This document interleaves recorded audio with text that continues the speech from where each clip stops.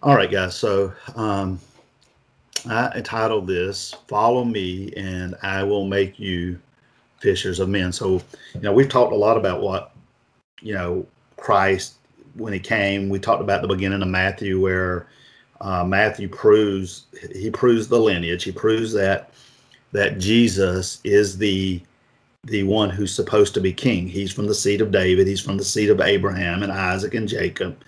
And we know that the promises was made to who? To Abraham and his seed, which was Christ. And so, and we know that when he was growing up as a child, that he learned obedience by the things which he suffered. We know that God the Father guided his entire life, right? His childhood. And then by the time he got to his baptism, which was his anointing, him being anointed the king of Israel, and we know that he was anointed king because God says he opened heaven, right? The Spirit abode upon him, just like the Spirit abode upon David when he was anointed king by Samuel. And he said, "This is my son whom I'm well pleased." And we know he takes him up into the wilderness. He's tempted. He forsakes Satan. He forsakes this world, and he comes down in power. And he comes down in power, and then he sets up his government. He chooses Peter and John and all of his apostles, right? And then he teaches them. He takes them away and he teaches them. He does away with the Levitical priesthood. He does away with all the ordinances. And what does he do with the moral law? Anybody remember? He fulfilled it. Well, he fulfilled it, but what did he do when he says it was written of old, "Thou shalt not commit adultery"? Oh, he changed it. Yeah, I'm trying to think of the word. He fulfilled the law. It was the time of what? Of oh my goodness, my brain's not working. In other words, he changed it, right? I cannot remember the word. Okay, so anyway, he said it was written of old, "Thou shalt not commit adultery." But I say unto you, right, that whoever looketh upon a woman have committed adultery, to lust after have committed adultery. Right. So he made the law his law because he's now the king. We're not under Moses' law, are we? We're under our king's law. And so anyway, let's read the context, and I'm going to show you why Christ came, and it was to teach you how to do something, okay? Yes. And he says, and the Lord said unto Noah, "Come thou and all thy house into the ark, for thee, Noah, have I seen righteous before me in this generation, and every clean beast thou shalt take to thee by sevens, the male and his female, and of beasts that are not clean by two, the male and his female. Of fowls also of the air by sevens, the male and the female, to keep seed alive upon the face of all the earth, for yet 7 days, and I will cause it to rain upon the earth 40 days and 40 nights, and every living substance that I have made will I destroy from off the face of the earth." And Noah did according to all that God commanded him. And so what we're going to see today is, because Noah did all these things, right? But I'm going to show you what really saved Noah. Okay, did these things save Noah? When he built the ark, that did save him, right? No. Well, it did save him from life, yeah. It saved his life in one sense. But we want to see that you're saved by something else. And that's by what? Faith. By faith. So by faith, Noah, being warned of God of things not seen as yet, he moved, he prepared, and he was saved. Right. So he believed God, and when he believed God, he moved, he prepared, and it saved him, and it saved his house, right? Right. And something happened when that happened. Something happened when Noah moved with fear and prepared. But the thing that saved him was his faith. Right. You have to believe. If you don't believe there's going to be a flood, are you going to prepare? No. No. if you don't believe that you've got anything to worry about, if you're a believer and you don't think that you have anything to worry about at the judgment seat of Christ, is there any reason for you to move or to prepare? No. Oh, and what is taught in every church in the entire world, that when you believe upon Jesus as your Savior, you have zero things to worry about. Right. Everybody. And that's exactly what the Baptist Church teaches. Exactly. That when you believe, now you have no reason to what? Move. You have no reason to prepare, because you are what? Saved. Right. But yet Noah, when he believed, what did he do? He moved. He moved, he prepared, and he saved his family. But you're not saved by the moving and the preparing. And I'll show you exactly what I mean here in a second, okay? Because he says, when he saved his house, he did something. He condemned the world, and he became heir. How did he become heir? Was it by the moving and the preparing? He became heir of the righteousness, which is what? By faith. Was it by moving and preparing, or was it by what? By faith. By faith. So you become heir by faith. Now let me show you Abraham. He says, after these things, the word of the Lord came to Abram in a vision, saying, fear not, Abram, I am thy shield and thy exceeding great reward. And Abram said, Lord God, what wilt thou give me, seeing I go childless? So Abram and Sarah had how many children at this point? They didn't have any, did they? And see, I'm childless, and the steward of my house is this Eleazar of Damascus. And Abram said, behold, to me thou hast given what? No seed. So God had not given him a seed. And lo, one born in my house is my what? Heir, right? Yes. So his inheritance, when he died and he was childless, guess who his inheritance would have went to? Yes. It would have went to this man right here, right? Because he didn't have any seed. Right. And then God says, and behold, the word of the Lord came unto him, saying, this shall not be thine heir. But, and here's the promise, he that shall come forth out of thine own what? Bowels. But he's going to be your heir. So God is making a promise to him that he's going to have a child. It's going to be his seed. And he brought him forth abroad and said, look now toward heaven, and tell the stars, if thou be able to number them. And he said unto him, so shall thy seed be. So Abraham, even though you don't have a child right now, you're going to have seed, and that seed is going to eventually be as what? The stars. You're not going to be able to what? No. Even though he didn't have a child at that moment. Remember what faith is? The evidence of things what? Not seen. Mm-hmm. So he says, so shall thy seed be. Now look what it says about Abram. And Abram, he what? Believed in the Lord. And he counted what's it? His faith, his belief, for what? Righteousness. So God counts faith as righteousness. He doesn't count works as righteousness. Watch this.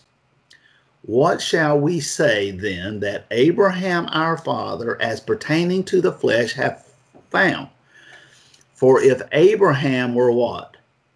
Yes. Justified by works, he hath whereof to glory. So if we could be justified before God by good works, we could glory and say, look what my works did. In other words, I can do so many good works, and I will be what? Justified in the sight of God. Right. But can you be justified in the sight of God by your works? No way. No way. Can't do it. Because you'd have to keep how much of the law? All of it. Yeah, if you keep the whole law and offend to one point, you're guilty of all. So you can't be justified by your works. Then there would be no. If you were justified, there would be no need of Christ to die if we could be justified by our works. And that's what we're going to see in just a second. That's exactly what that is exactly what the Scripture is going to tell you. He says, if Abraham were justified by works, he could glory, right?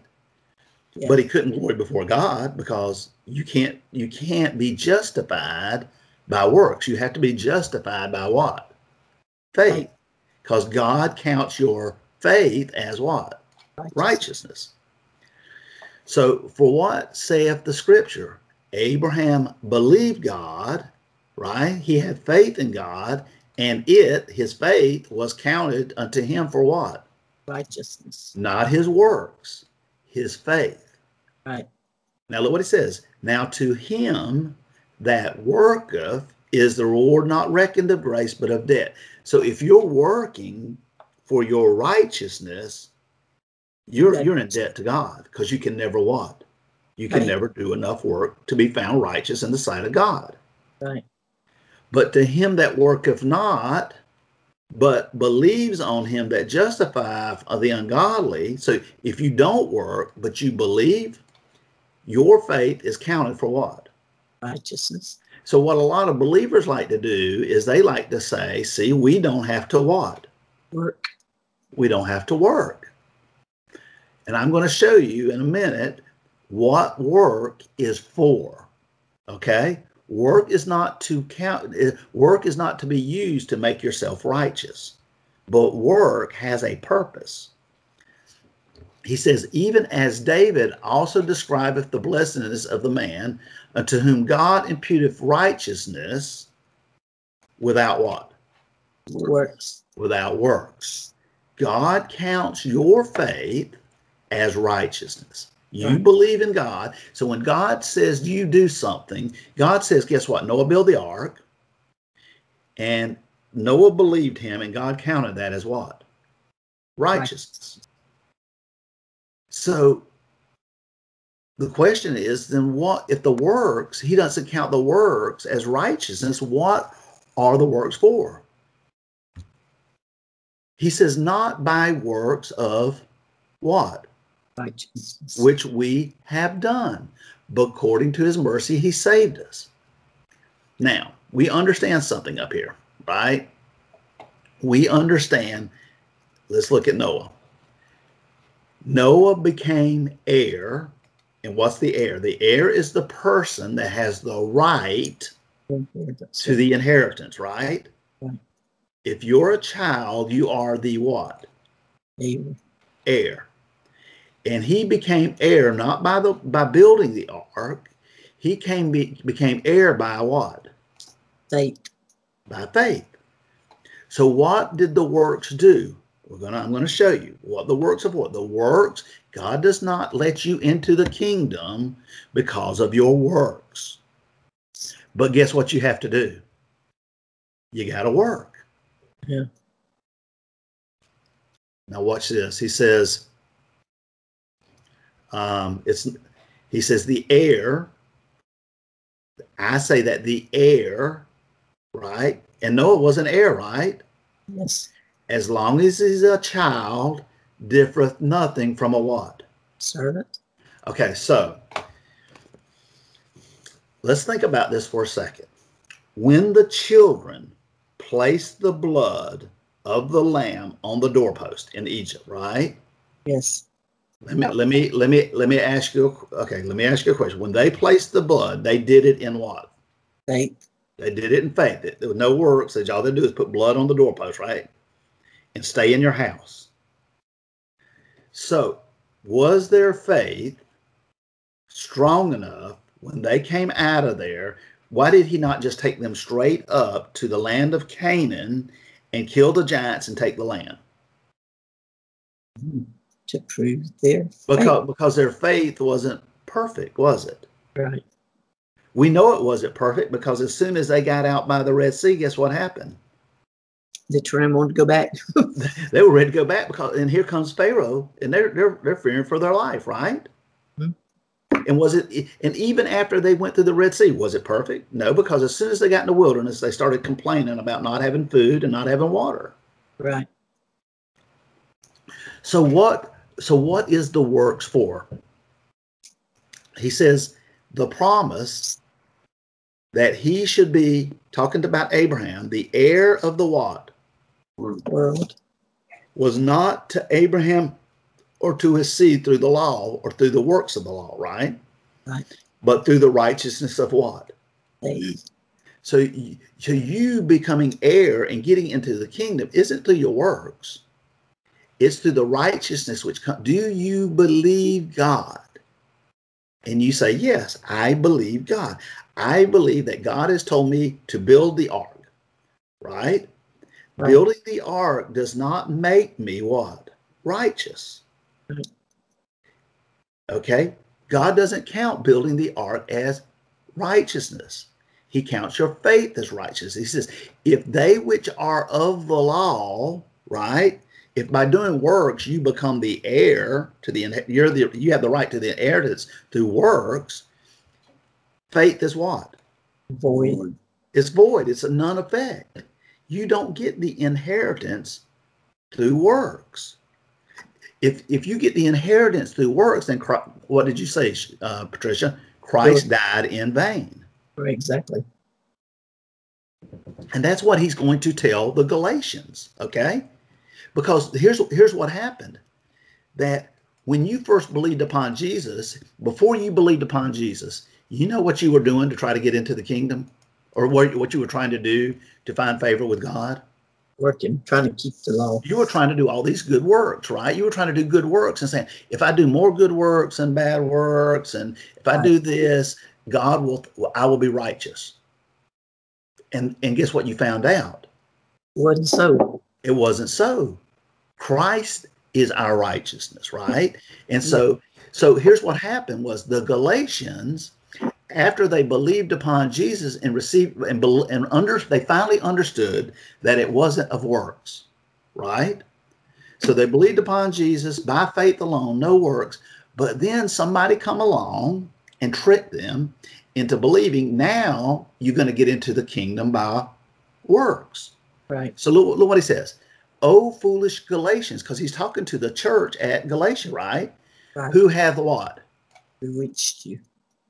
Who's charmed you, right? To please to such a degree as to take away the power of resistance, to deceive and mislead by tricks, right? Who's tricked you, Galatians, that you should not obey the truth, before whose eyes Jesus Christ had been evidently set forth, crucified among you.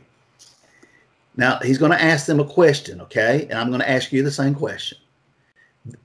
This only would I learn of you. Okay, Carlos, Patricia, John Love, did you receive the Spirit? Did God give you his Spirit by the works of the law or by the hearing of faith? Hearing of faith. Okay, so he gave it to you, the Spirit to you, not through the works of the law, because by the works of the law, no flesh shall be what? Justified. Right. So you know you receive the Spirit by the hearing of faith. And then look what he says to these Christians. Are you so foolish? Having begun in the Spirit, right?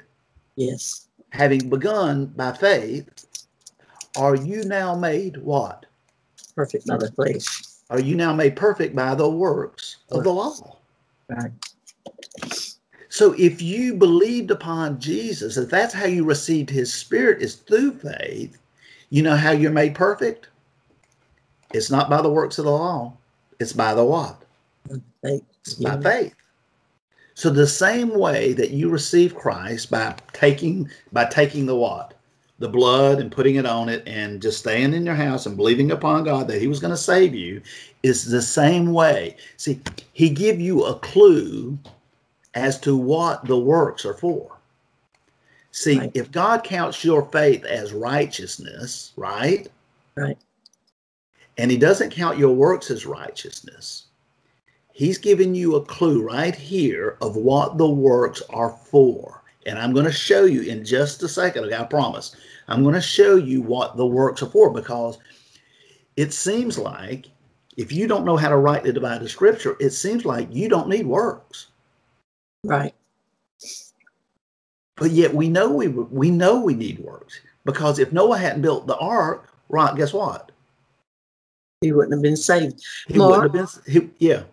That, to me, when you say a while ago about when they put the blood on the doorpost, on the lintels and stuff, that's to me that's a picture of work. They had to work. They had to actually do the blood on the doorpost, or they wouldn't have gotten saved. Yeah, and I think that's the closest thing that you can get to faith.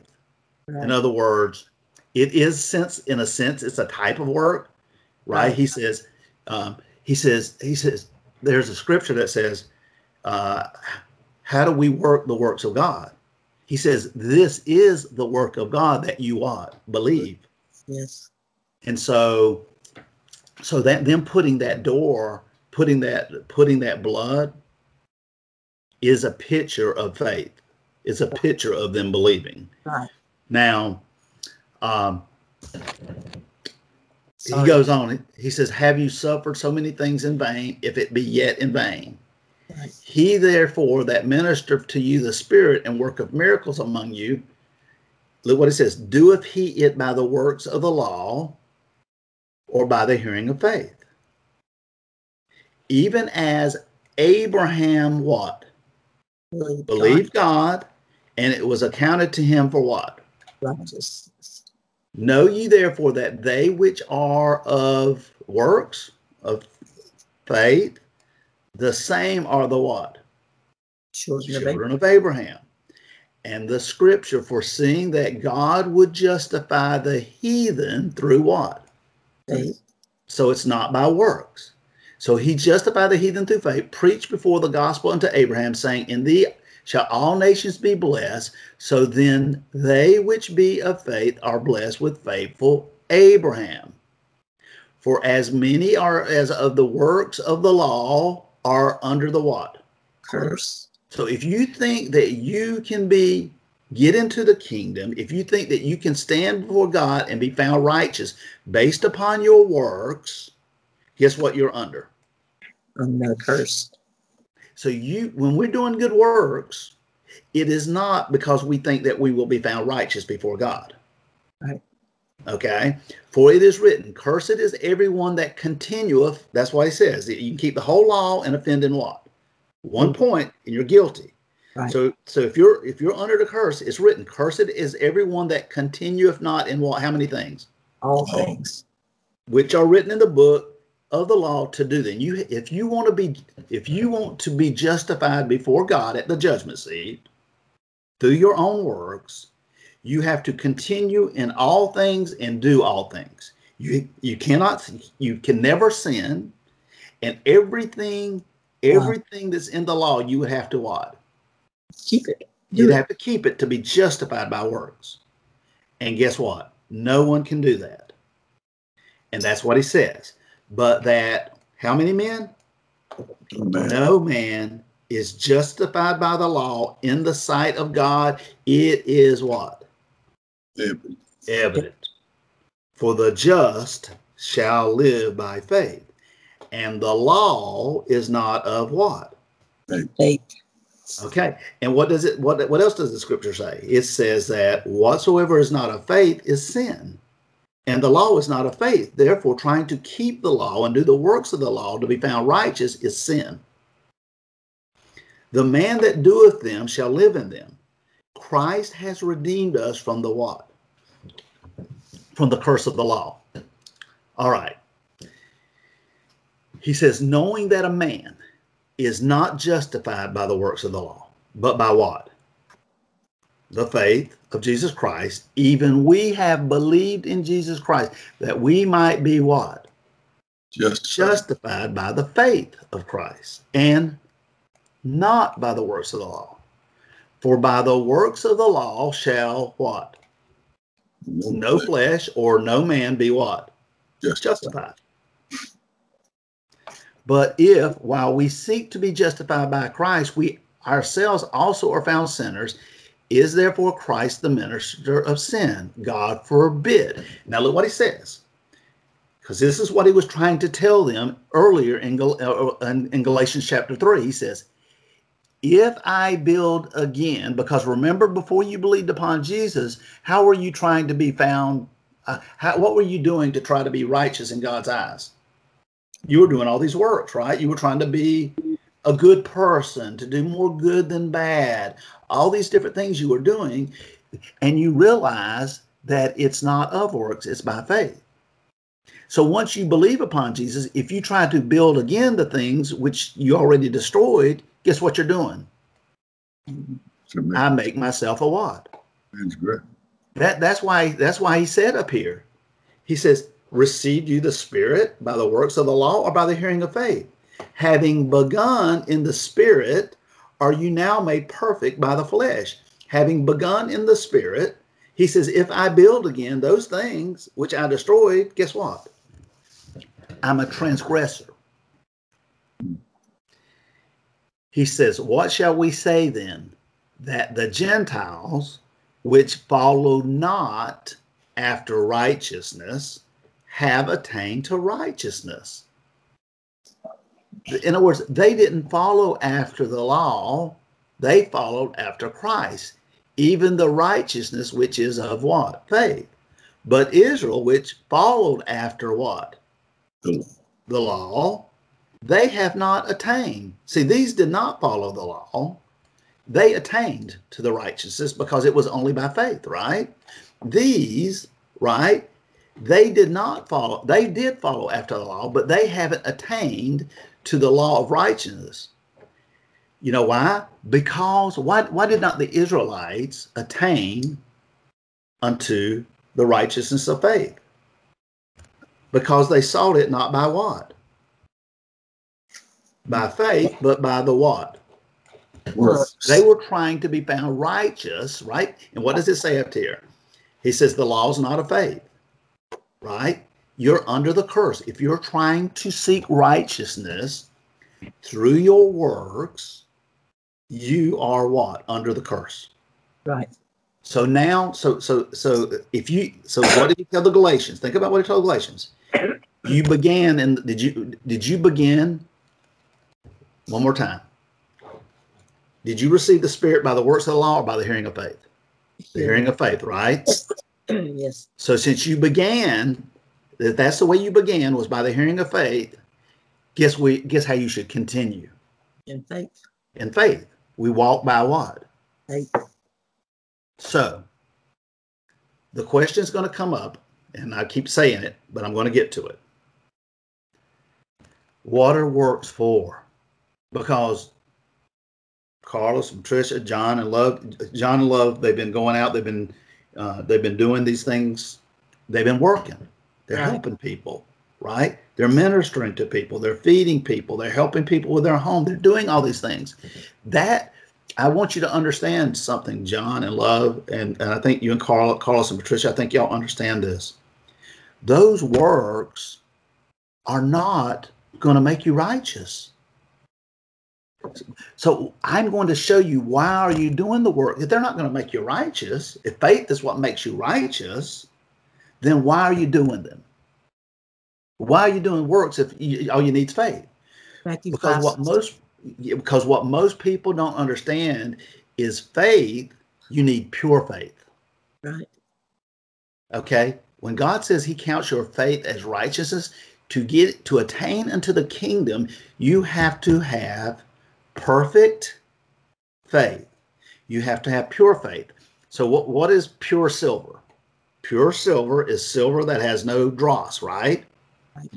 And what must you do to make that silver pure? Put it in the fire.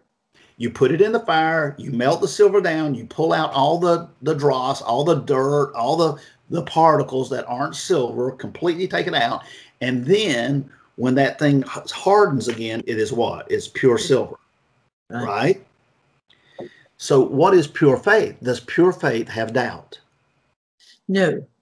Okay, so here's the question. So when the children put the blood on the doorpost, did they have perfect faith? If they had perfect faith, they could have went up and taken the land. They had faith, but not perfect faith. God, just like silver has to be purified in heat, right? Right. That's why they had to go through the wilderness. That's why God put them through the trials, was because he doesn't just expect faith, he expects perfect faith. Yes. So when he says, go kill the giants, guess what? It's not because you're not going to kill the giants, because Caleb is not going to kill the giants because he's righteous. He's not going to, just because he picks up the sword doesn't mean he's going to kill the giants. He's going to kill the giants because of his faith. Right.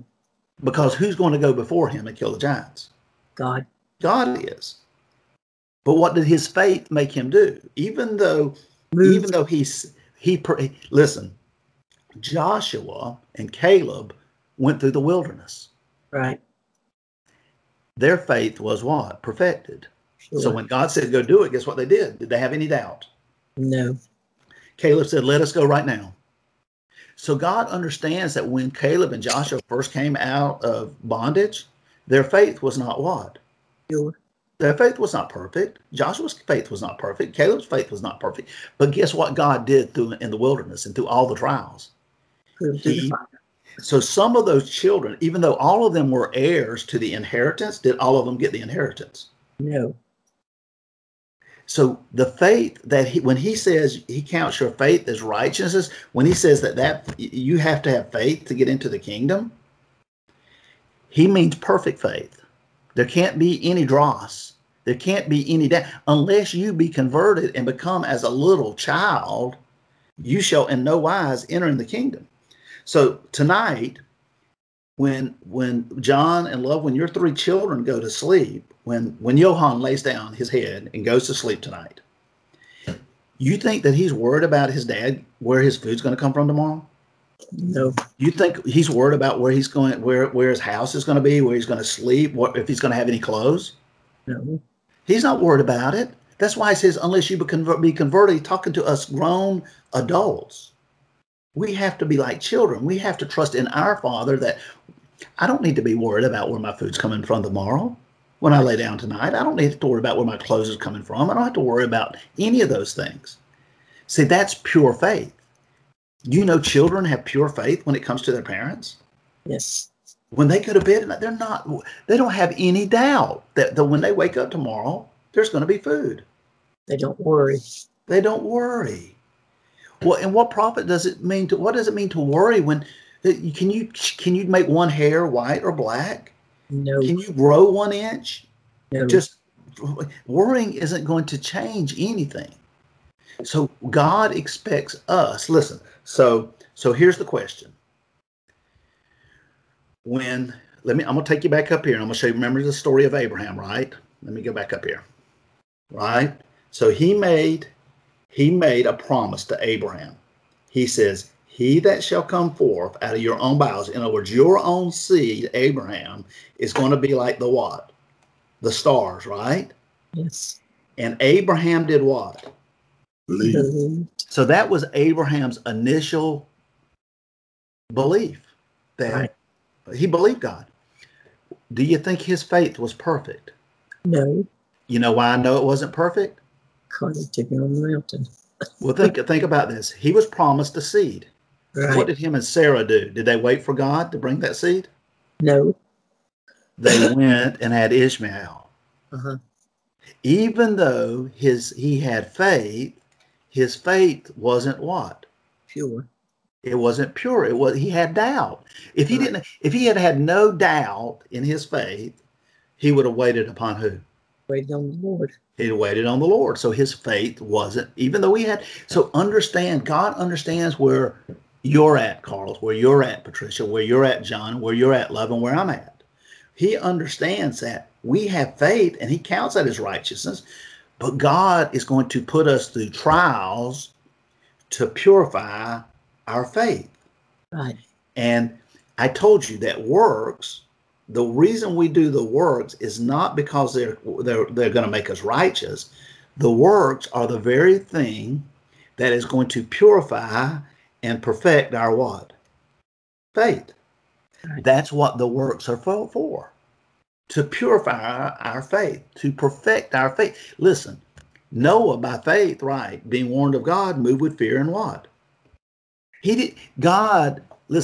God counted Noah's faith as his righteousness. He became heir of righteousness by his faith. How did he perfect his faith? By building the what? Ark. Building the ark didn't make him righteous. All the ark did was perfect his faith. Watch this. I'll show you something. Abraham stretched forth his hand and he took the knife to do what? Slay his son. God had told him, he said, you know what I want you to do? I want you to kill your only son, your only begotten son. The son that I promised you, Abraham, that I promised you through Isaac, that your seed would be like the stars of, that was a promise that can God lie? No. God can't lie. And I'm going to show you, this is when Abraham's faith was perfected. It was through his work that he was going to do. Right. Because Abraham already believed God, but God had put him through a bunch of different trials, right? And so he gets to this point in his life, and now God is going to perfect Abraham's faith, because it's faith that God counts as righteousness. So he's going to use the work to perfect it. Now look what he says. And the angel of the Lord called unto him out of heaven and said, Abraham, Abraham. And he said, here am I. And he said, lay not thy hand upon the lad, neither do thou anything unto him. Now look what God says to him. Now I what? I know that you fear me. I know that you believe me. You know why? Because I can what? See. I can see it. Seeing thou hast not what? Withheld thy son. So Abraham had went through this journey, and God is now telling him, I know that you have perfect faith in me. You know why? Because I can what? I can see it. You know how God knew that? You know how God knew? Put Noah. Let's put Noah here.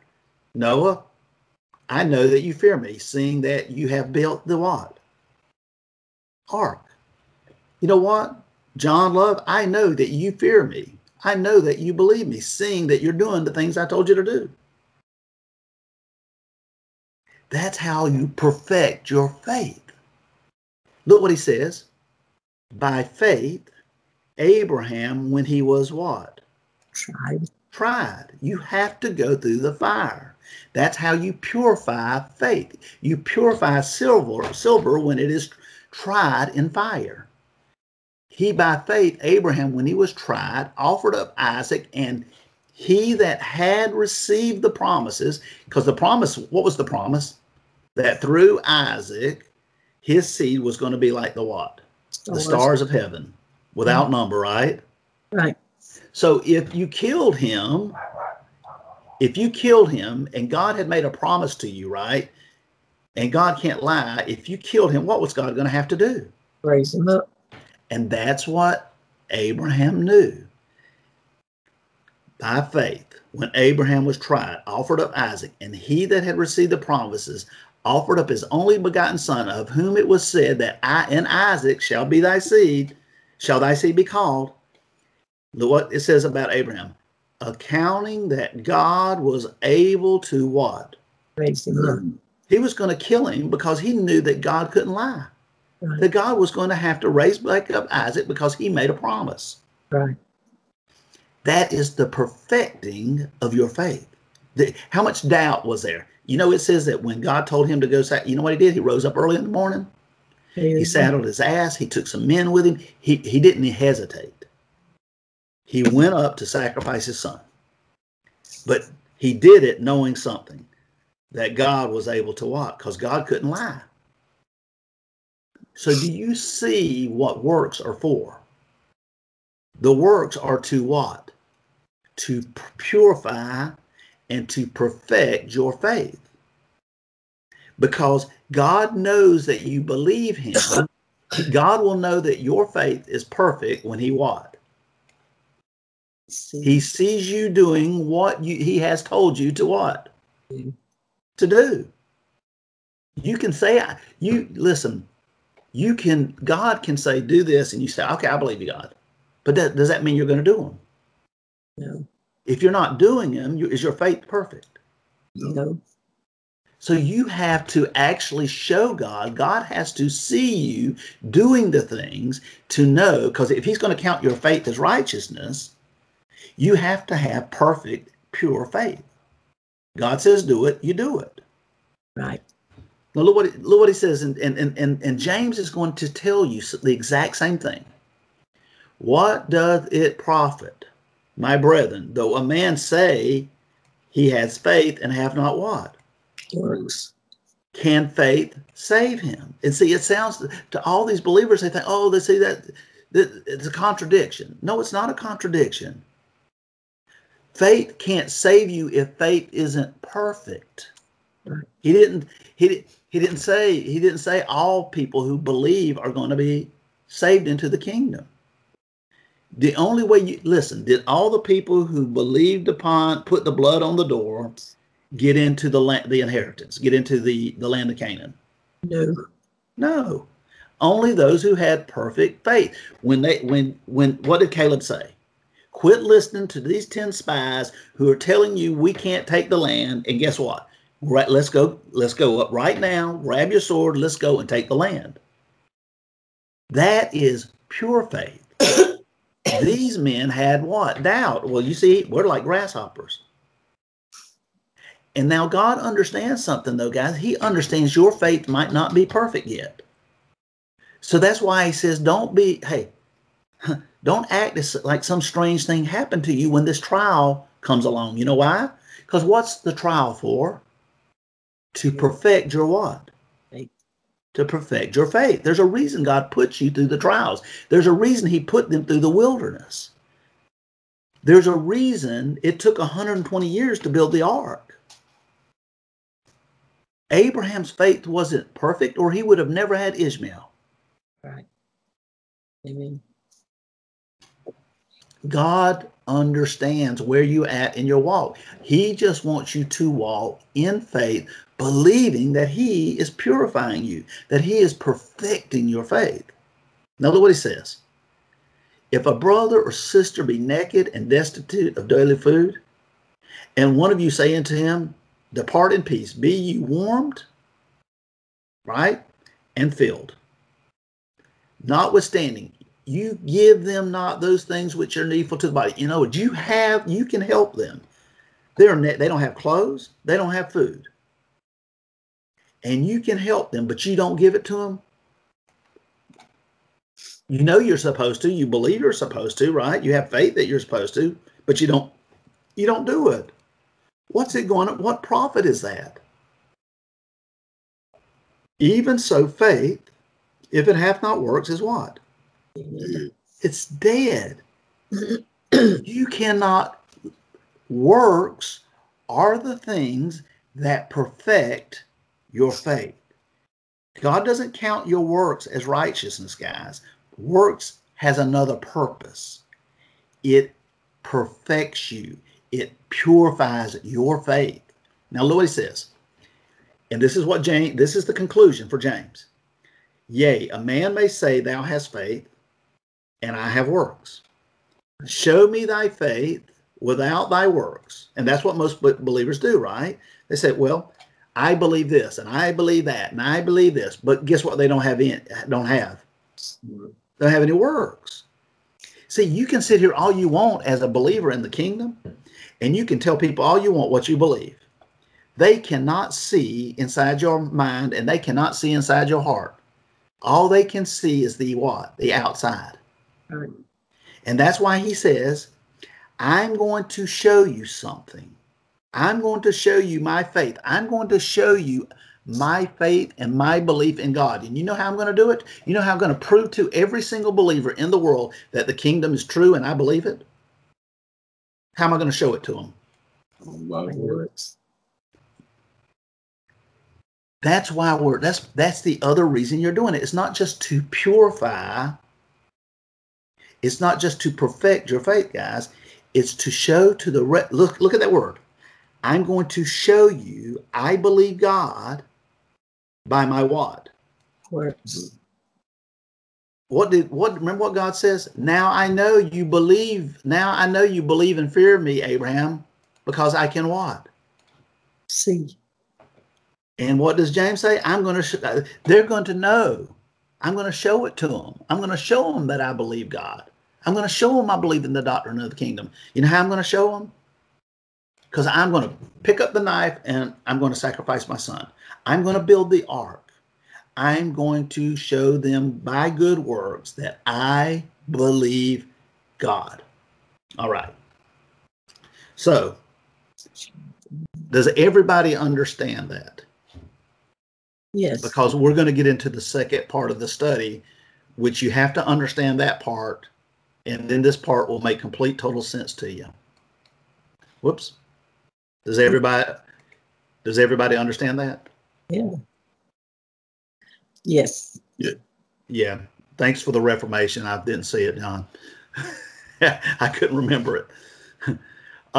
So anyway, so now that you understand that the only thing that God will ever count as righteousness is your what? Is your faith.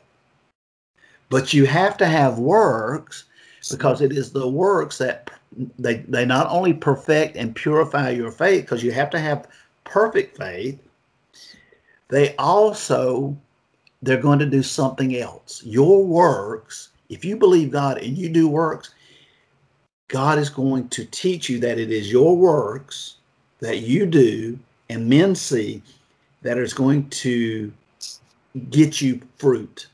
It's going to bring, listen, it's going to save your family. Listen, guys, what I'm telling you, because this is going to be important. This is going to be what saves your family and your friends. Okay?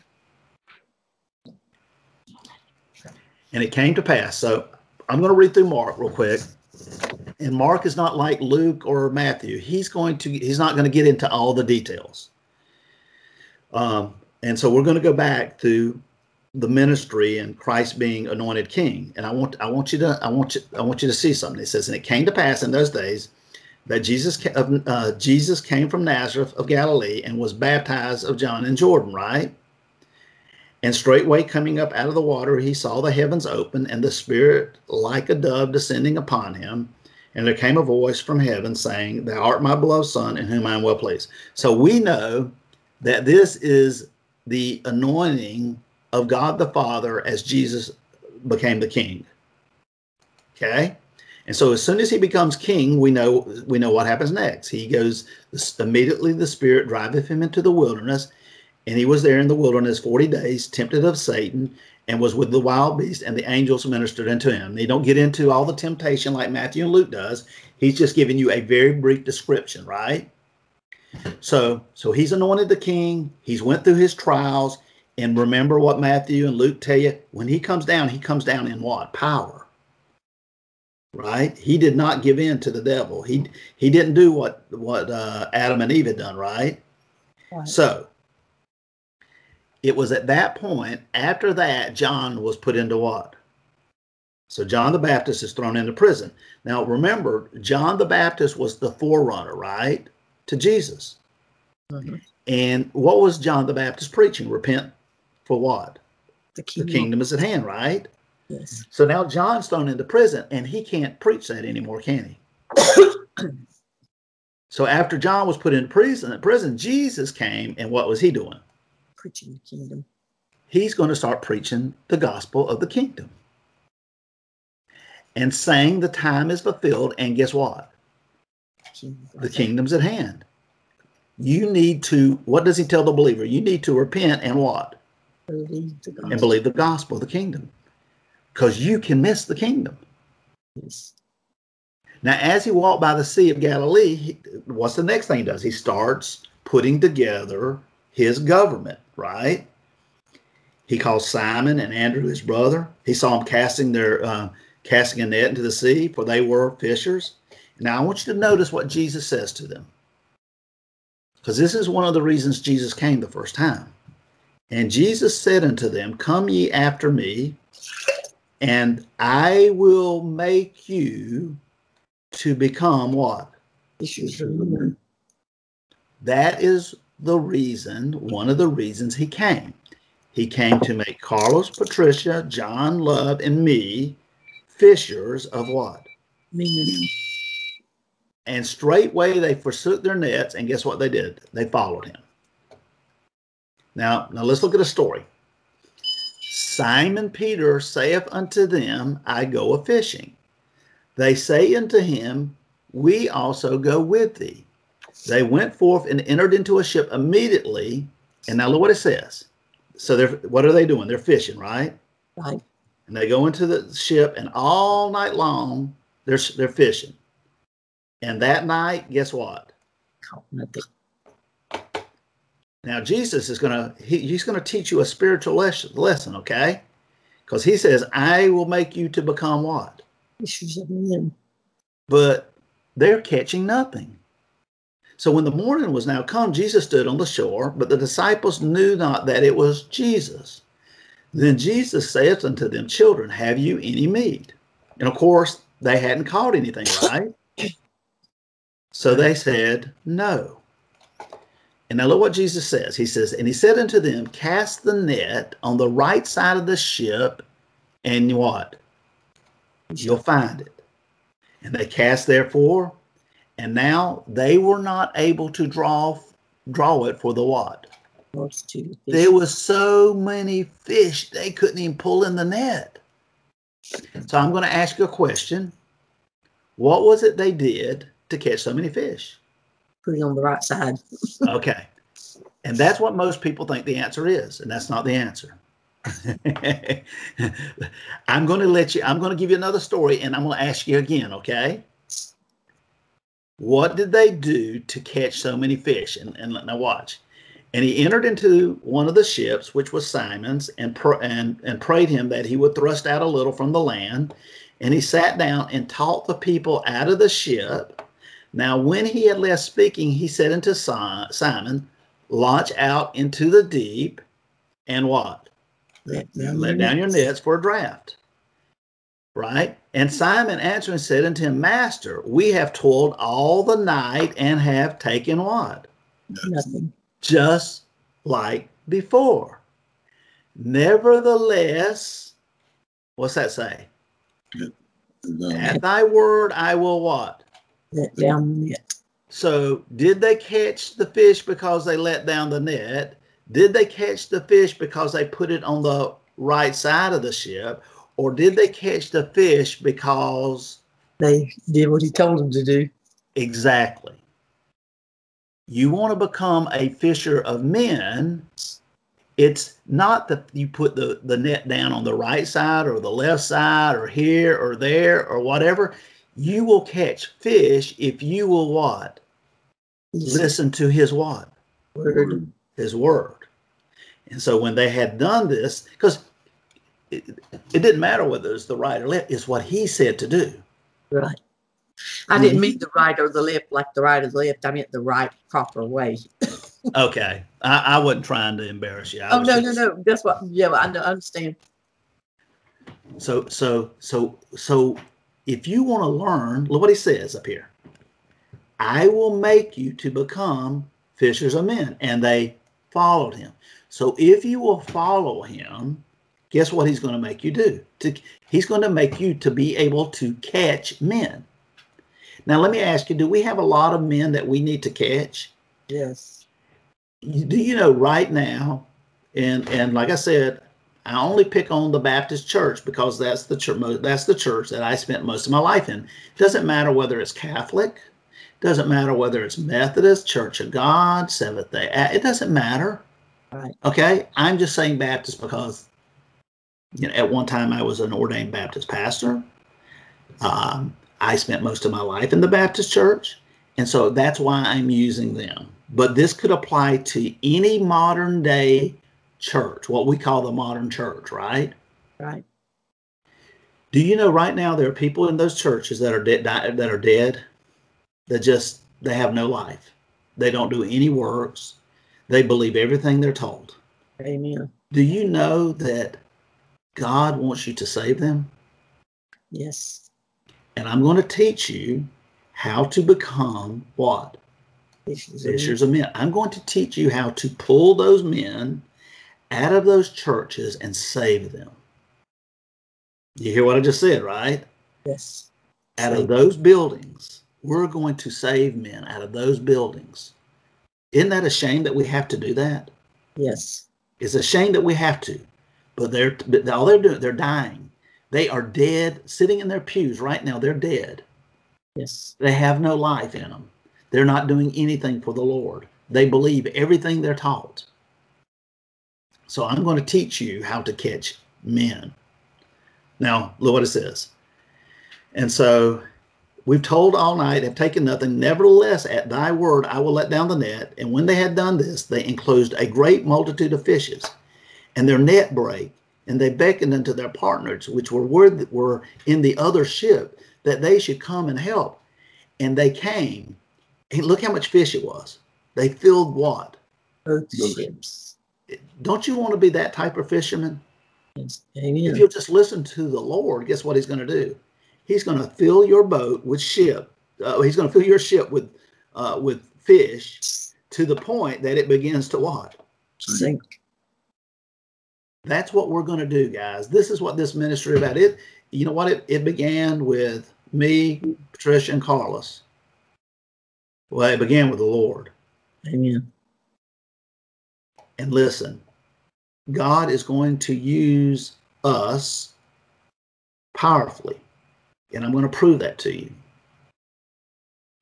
So when Simon Peter saw this, guess what he's going to do? He's going to fall down at Jesus' knees. Depart from me. I'm a sinful man, O Lord. All he did was listen. They had toiled. You know what the word toiled means? They worked. They labored all night, and they got what? Nothing. Nothing. We've been toiling our entire Christian life to do what? To get other believers to believe in the kingdom. Right. How successful have we been? Not very. Not very successful. Nevertheless, Lord, at your word, guess what? We're going to do what you say to do now. Right. And I'm going to show you what the Lord, because he's taught us in his word how to be fishers. And we're getting ready to start doing this, guys. We're already doing it, but I'm going to show you what it is. And guess what we're going to do? We're going to bring in a great multitude of men. Amen. Praise God. I'm going to show you. And when you see it, all you got to do is believe and do the work. Right. Now. And so he said, depart from me, for I am a sinful man, O Lord. For he was astonished, and all that were with him, at the draught of the fishes which they had taken in. And so was also James and John, the sons of Zebedee, which were partners with Simon. And Jesus said unto Simon, fear not, from henceforth, guess what? Shall catch men. And I'm going to show you how to do it. And when they had brought their ships to the land, they forsook all, and guess what? They followed him. Followed him. So that's what we're going to do. We're going to catch men. And Jesus went about all Galilee. Now look at the things he's doing. Teaching, preaching the gospel of the kingdom. Kingdom. And what? Healing. These are his works.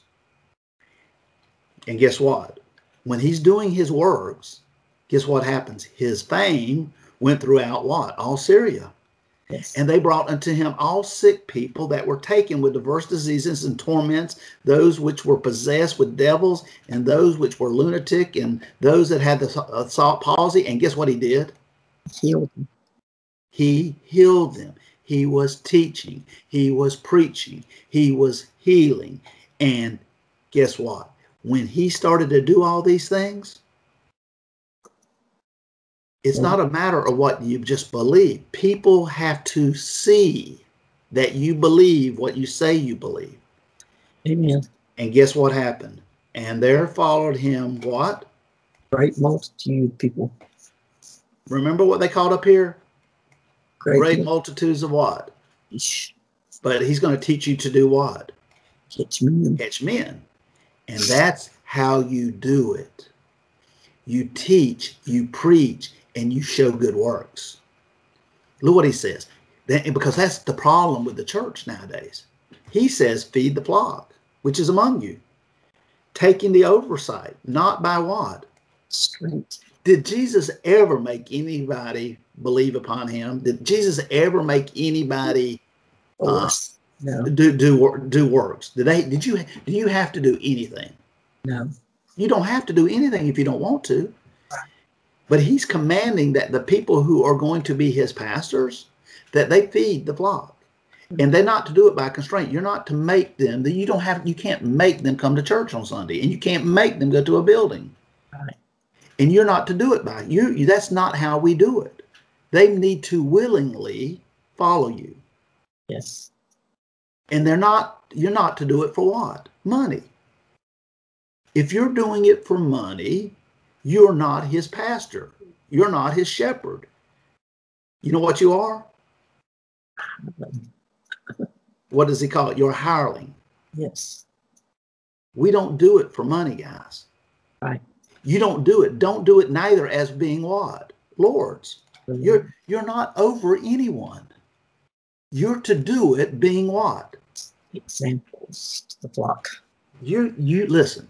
The works that you're doing do not make you righteous.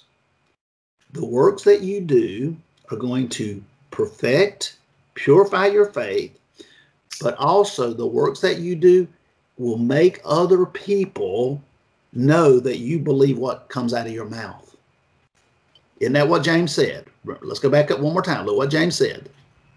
He says, I will show you my faith. I'm going to show you what I believe is true based upon my what? Works. My works. Because how is that showing them? Because they can literally, when you show somebody something, that means to what? They can see it with their what? Their eyes. Their eyes. You want to know whether I believe in the kingdom? Watch me. Look what I'm doing. You'll know whether I believe in the kingdom. You'll know I believe what I say I believe. You are to be an example to the... And you know what? When you show people through your works, guess what? When the chief shepherd shall come back, when Christ comes back, and you stand at the judgment seat, guess what? You're going to get a crown because you didn't do it for money. Right. You didn't do it because you wanted praise of men. You did it because you believed God and you believe that he's a rewarder. And listen, it doesn't matter what other people think. The way that you fish for men is men have to see with their eyes. Remember remember what God said to Abraham? Now I know you fear me because I can see, right? When you pick up that knife and you do what God says to do, he can see it. But not only he can see it. When you do good works, guess what? Men can what? See it. And when they come to you and say, why do you do these things? You must be righteous. No. I'm not righteous. I do it because I believe God. I believe that he's a rewarder. Now, let your light so shine before men that they may see you. You got that scripture on there? What do you think? I think, say, if you hadn't got them, I'm gonna smack you good. Then said he also to him that bade him. And listen, guys, here's how you can always make sure that your motive is pure. When you make a dinner or a supper, call not who?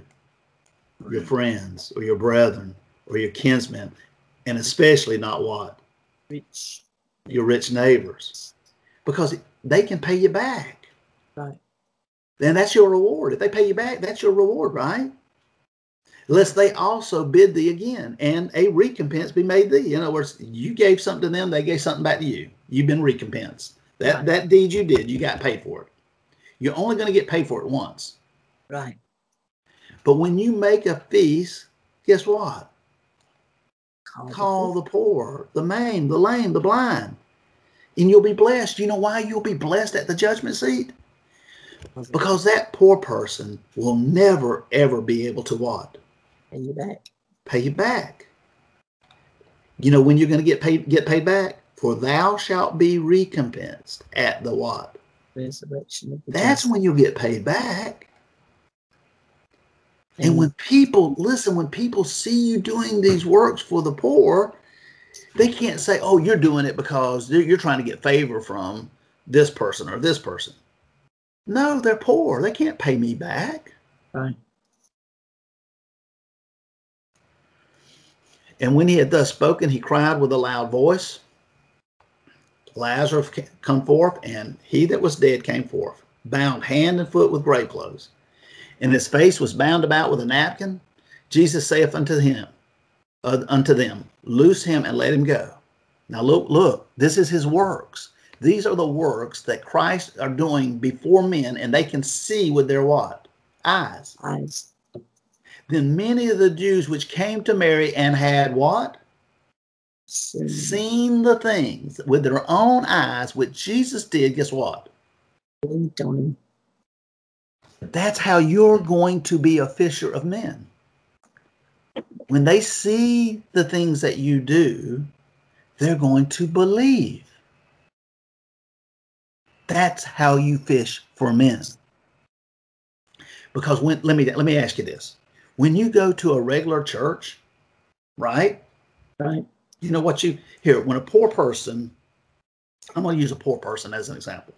When a poor person in the Philippines goes to a church, this is what they're told. They say, if you tithe and you give your percentage to God, your 20%, what is it, 10%? 10%? Yes. Yeah. When you give your money to God, he's going to bless you. Right. And you know what? And they go and they go and they go and they go and they go. And you know what? Only thing they see? They don't learn anything. All they do is they get poorer. And the only people they see profit is the pastors. Exactly. That's all. The only person they're seeing God blessing is the pastor. So guess what? So they leave. They have no faith. So now we have opportunity to show them that God loves them. Right. And the only way they're going to know if God loves them is what? If they see it. And I'm going to show you that. It works. So when they had seen the things which Jesus did, they believed on him. But some of them went their way to the Pharisees and told them what things Jesus had done. Then gathered the chief priests. There's the modern day pastors. You know, that John, that Love, that Carlos and Trish and Mark, they're down there helping them poor people. You know, they should be coming to church on Sunday and giving us tithes. Right. He says that they gathered together and said, what are we going to do? For this man doeth many miracles.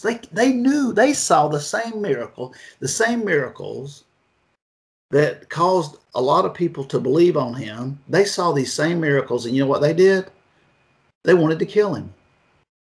He says, if we let him thus alone, guess what?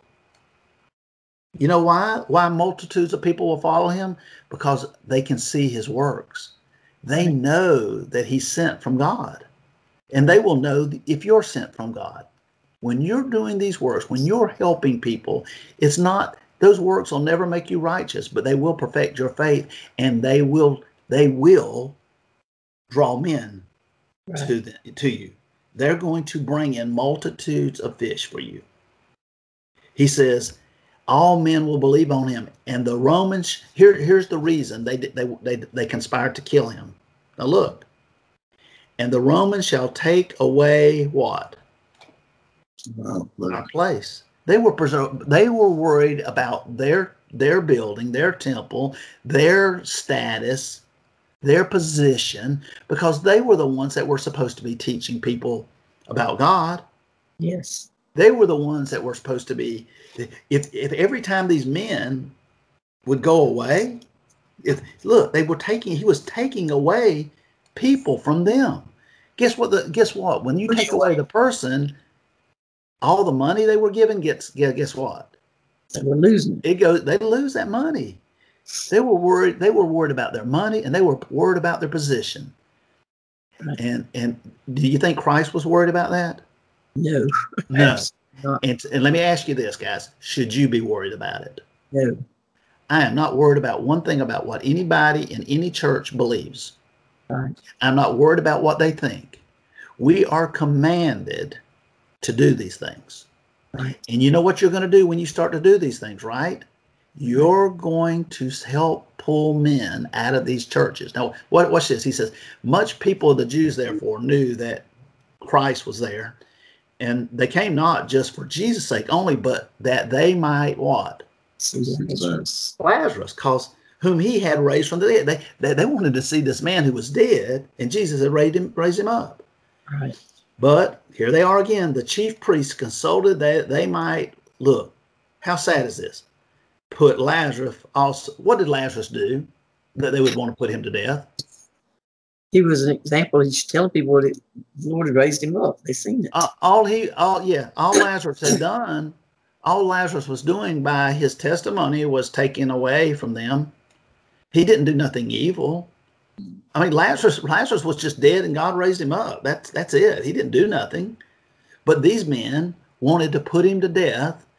Here it says, because that by reason of him, many of the Jews, here it is, what? Went away. There goes hey, here goes our place. Here goes our money. That's right. And that's what's going to start happening. When you start doing these good works, and people start believing in the kingdom and believing in the truth, a lot of the people from these churches are going to start leaving the church. And when they start leaving, right, when they went away, they're taken away. When they start going away out of where the pastors are, they're going to get upset. You know why? It's going to affect their reputation and their finances. Right. And they're not going to like you very much. Right. And should we care about that? No. No. We should not care about that at all. He's God. He says, believest thou not that I am in the Father and the Father in me? The words that I speak unto you, I speak not of myself, but the Father that dwelleth in me, he doeth the works. Yes. Believe me that I am in the Father and the Father in me, or else believe me. Here's why I want you to believe me. For the what? The very work's sake. The very work's sake. He says that one time he fed thousands of people with just a few fish and a few loaves of bread, right? Yes. And he said, that's why you guys believe upon me. It's because you saw what I did with the fish and with the loaves of bread. It was his works that caused people to what? To believe upon him. What happened when Lazarus was raised to them? Many believed upon him. What happened when he healed these people? People believed upon him. What happens when you do works? Look what he says about me, and you, Carlos, and you, Patricia, and you, John, and you, Love, and you too, Lewis Palmer. He says, verily, verily, I say unto you, he that believeth on me, the works that, here's Jesus speaking, the works that I do, guess what you're going to be able to do? Do them also. You're going to be able to do them also. But you know what, John? You know what, Love, Carlos, Patricia? Greater works than these shall what?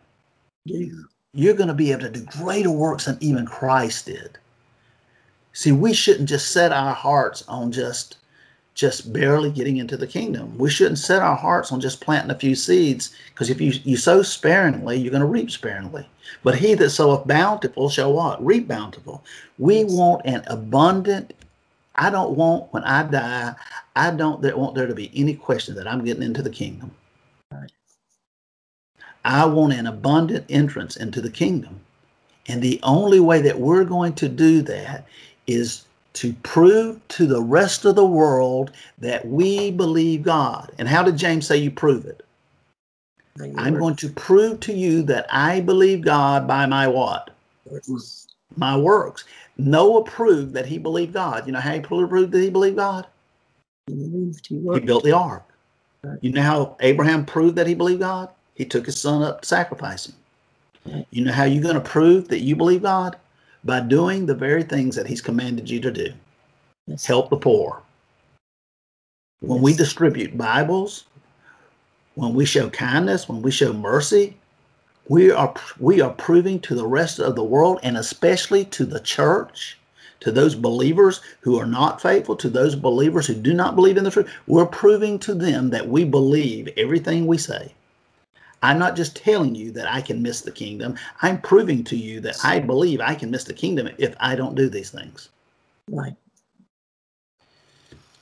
He says, let us draw near with a true heart in what?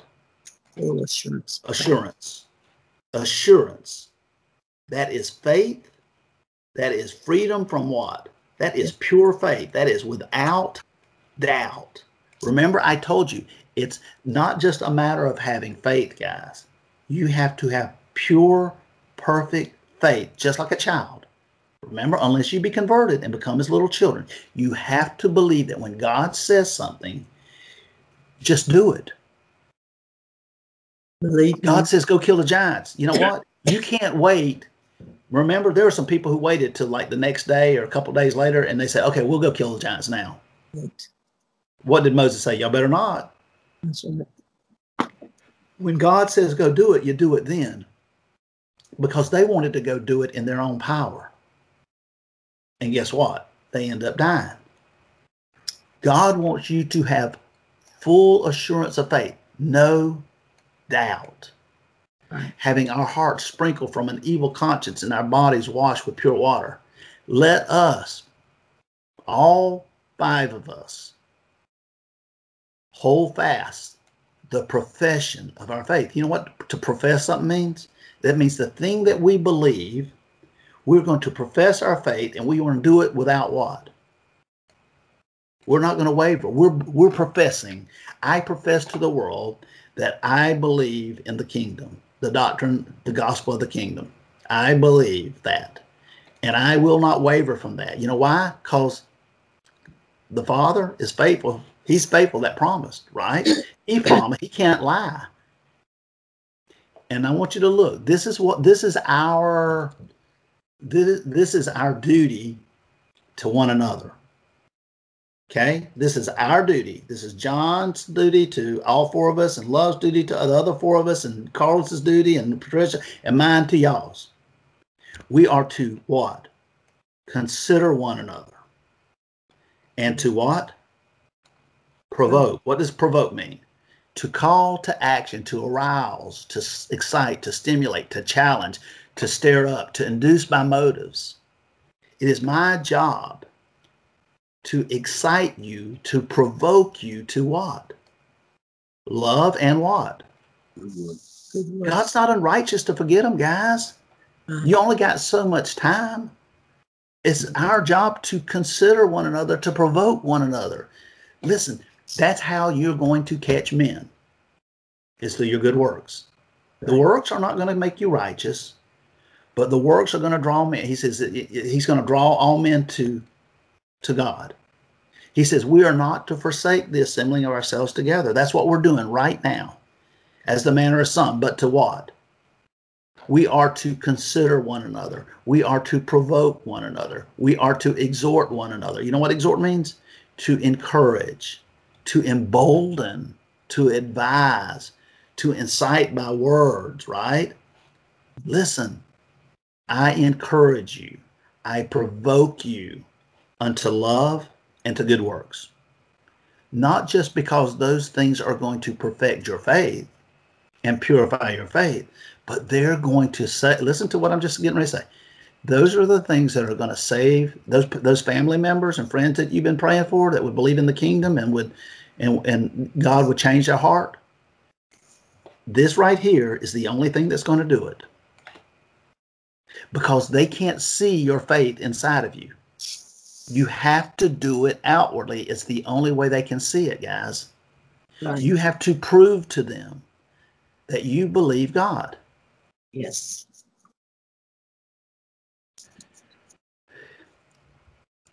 For though, Paul says, for though I be free from all men, because we have liberty, right? We don't have to go to the Baptist church on Sunday anymore, do we? No. I'm free from all that. I'm not under those ordinances, right? I'm not under those. There's no man. I have one king, and I'm free and I have liberty. I'm free from all men. But even though I'm free from all men, yet have I made myself what? Servant unto all. I am a servant. I am doing these good works to save everybody I can save.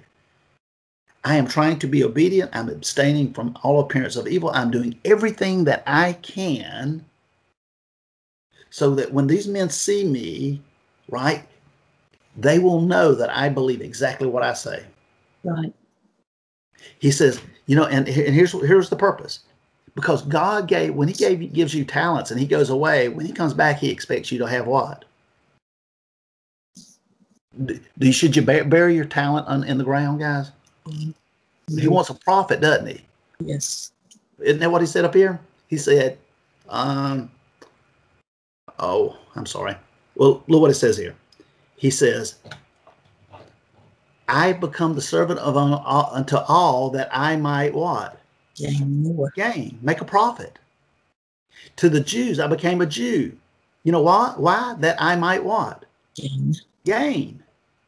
To them that are under the law, as under the law, that I might what? Gain. Paul, he was going to make himself a servant to every man. He was going to do everything he could in all his power to be a great fisher of men, to gain. He says, to them that are without the law, as without the law, being not without law of God, but under the law of Christ. Then we're under the law of Christ, not under the law of Moses. Right. For what purpose? That I might gain them. To the weak became I weak, that I might what? Gain the weak. I am made all things to all men. He don't use the word gain this time. That I might by all men's what? Save some. When you save some, when you gain, you're saving somebody. Amen. And that's what he says in Jude. He says, but ye beloved, building up yourselves on your most holy faith, praying in the Holy Ghost. Listen, guys, keep yourself in the love of God.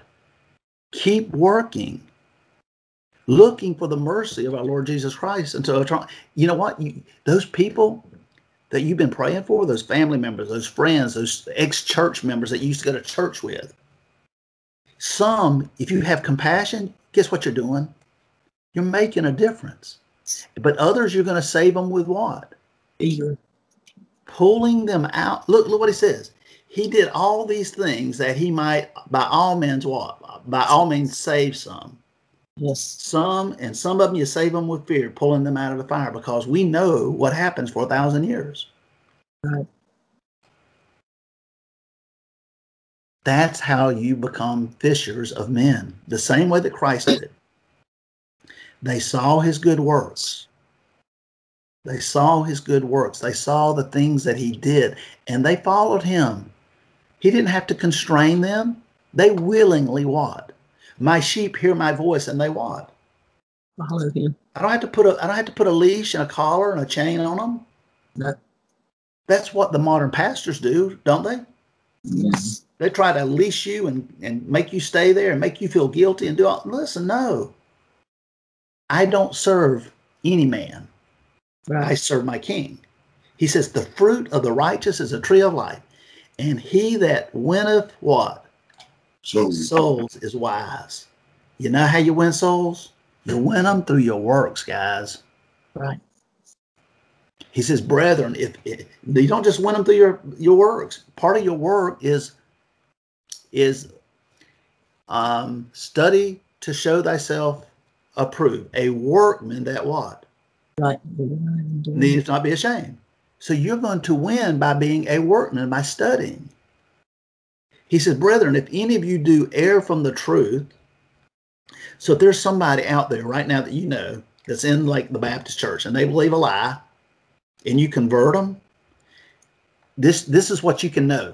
Let him know that he which converteth the sinner from the error of his way shall save that soul from what? Death. You just won a soul. That means you're wise. You just pulled them out of the what? Fire. And that's why it's so important to know the scripture. Sanctify the Lord God in your hearts and be ready always to what? Give an answer. Now look what he says. To give an answer to every man that asketh you. This is the reason. We're going to give them. This is our answer. It is our reason that we have hope. That's what we want to tell them. You want to see why I do these good works. You want to know why I believe in the scripture, why I believe this or why I believe that, and why I do this and why I do that. This is the reason. It's a reason of if you will do what God says, he's not unrighteous to what? He will not unrighteous to forget your work and labor of love, which you showed toward his name. Right. He says, and here's the verse as we start to close. You are John and Love and Carlos, you're the light of the world. People can't see inside of you guys. They can't look into your mind and see what you believe. They can't look into your heart and know what's your motive behind doing something. All they can see is the candle and the flame. You're the light. In a city that's set on a hill cannot be hid. Neither do men light a candle and put it under a bushel. You listen, let people get out there and do your work, but make sure you're doing it for the right motive. Right. And guess what? When you are the light of the world, guess what? It giveth light unto what? All.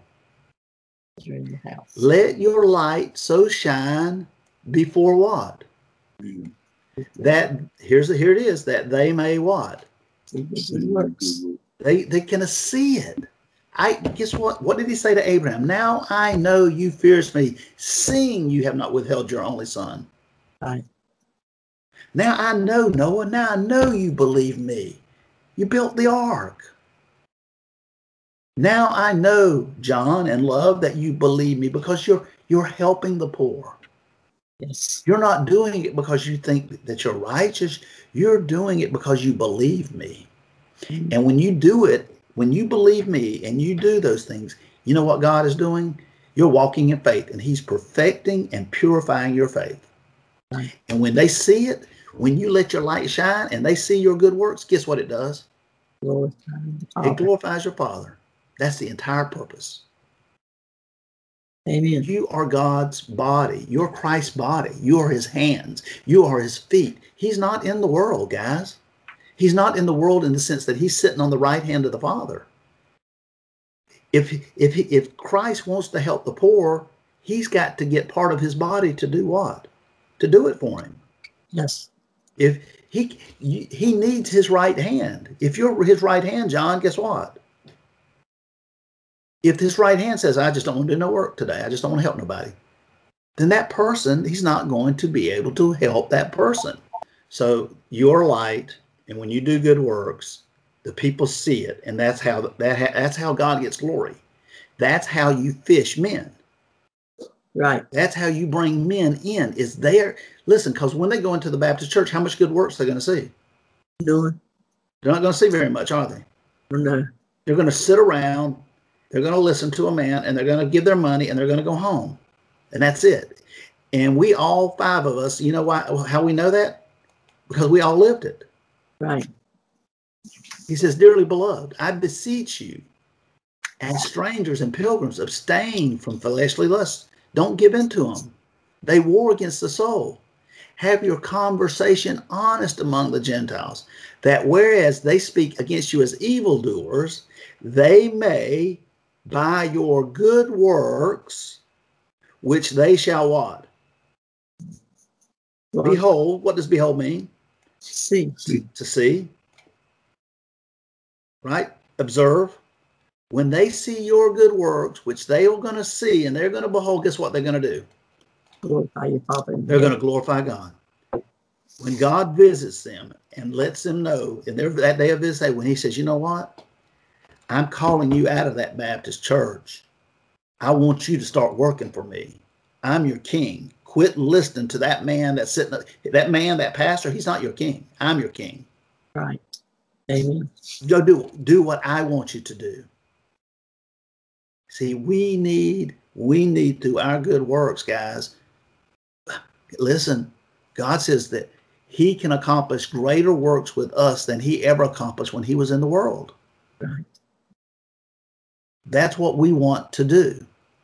But we have to continue in these good works for the right motive, guys, to save some, to pull them out of the fire. He says, in all things, there's the word again, showing thyself a pattern of what? Works. In doctrine, showing uncorruptness, gravity, sincerity, sound speech that cannot be condemned. that he that is of the contrary, the he that does that contradicts and goes against everything we're trying to preach, they're against all of it, right? That when you do this here, that he that is of the contrary, guess what we're going to make them be? We're going to make them ashamed, because they're sitting here. All they're doing is saying, look, oh, you're just doing this and you're doing that and blah, blah. And we don't, and the kingdom's not true and all. And by our pattern, you know what a pattern means? It doesn't mean we just do it for a little while. It means we have a pattern. We do it all the time. It is our lifestyle. Right? That those people that are speaking against us, they're going to be what? Ashamed. They're going to be ashamed of themselves. We are here to the day I die to do this right here.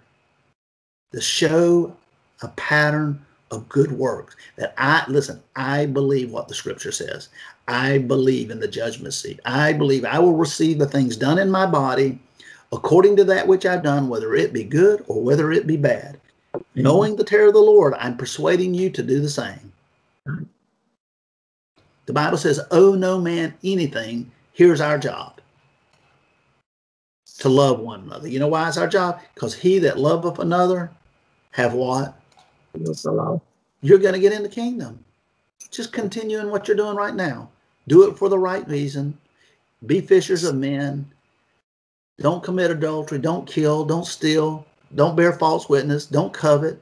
If there be any other commandment, it is briefly comprehended in this saying, namely, thou shalt love thy neighbor as thyself. Love worketh no ill to his neighbor. And therefore, since that is true, love is the fulfilling of the law. And that knowing, listen guys, knowing the time that now it is, guess what? It's high time for us to wake up. It's high, listen, you want to wake up your family, you want to wake up your friends, you know how you do it. I just showed you how to do it. A pattern of good works. He says, it's high time to awake out of sleep, for now is our salvation nearer than when we believed. The night is far spent. It's almost here. The day is at hand. Let us cast off, take off the old man, right? Cast off the works of darkness. Let us put on the new man. Let us put on the what? The armor of light. We're not like that anymore. We understand we live in an evil world. We live in a what? Dark, evil world. Yes. And we are lights. Think about that.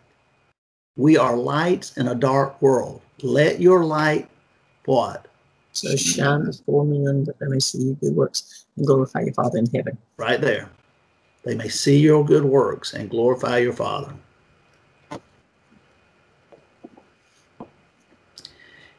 And finally, guys, I'll close with this. He says, the people answered him, we have heard out of the law that Christ abideth forever. And how sayest thou, the Son of Man must be lifted up? Well, guess what? If the Son of Man be lifted up, guess what he's going to do? Draw men to himself. He's going to draw. That's when you're doing good works, guess what? Who you're lifting up? Jesus. You're lifting up Christ when you do these good works. And therefore, guess what he's going to do? He's going to draw men. That's how you fish for men. You lift up Christ in your words, in your speech, in your works, and listen, you're going to cast out your net, and there's going to be such a multitude, you're not going to be able to what? To bring them in. Yes. Then Jesus said unto them, yet a little while is the light with you. Walk while you have the light, lest darkness come upon you. For he that walketh in darkness knoweth not whither he goeth. While you have light, believe in the light, that you may be the children of light. That's what we are. These things spake Jesus, and departed, and did hide himself from them. Now, this is the thing, guys, and this is the thing you have to understand. You remember what happened when Christ raised up Lazarus? You know, many, many people believed upon him. But not did all of them believe upon him? Many of them wanted him what? Dead. Yeah. But though he had done so many miracles and so many good works, right, before them, yet what? They believed not. There's a lot of people that are going to want you, they're just not going to want you around. They're going to persecute you for righteousness' sake, for doing what's right. They're going to talk bad about you. I got one piece of advice. Do not listen to them. Just keep doing what you're doing. That the saying of Isaiah the prophets might be fulfilled, which he spake, Lord, who hath believed our report? And to whom hath the arm of the Lord been revealed? Therefore they could not believe, because that Isaiah said again, he hath blinded their eyes and hardened their heart, that they should not see with their eyes, nor understand with their heart, and be converted. You got to be converted, and that I should heal them. These things said Isaiah when he saw his glory and spake of him. Nevertheless, among the chief rulers also, right? Look what it says. Many believed on him, right? Yes. But because of the Pharisees, they did not want confess him. You know why they didn't confess him? Lest they should be put out of the synagogue. For here is the reason. They loved what? Praise of men. More than the praise of God. Listen, if you're doing the works for the praise of men, you have your reward. Amen. So we understand now, guys, we understand how to be fishers of men. Your good works, they will never, ever make you righteous in the sight of God. Your faith is the only thing can do that. But your good works are to purify and perfect your faith and to bring in men, bring in fish, right? Amen. All right. So any questions or comments?